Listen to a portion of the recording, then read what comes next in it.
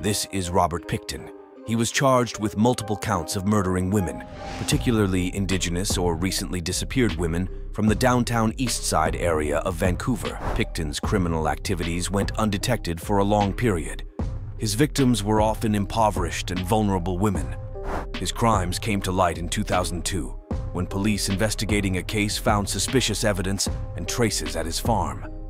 Following an extensive investigation and concerted efforts, Pickton was arrested in February 2002 and indicted on 26 counts of murder.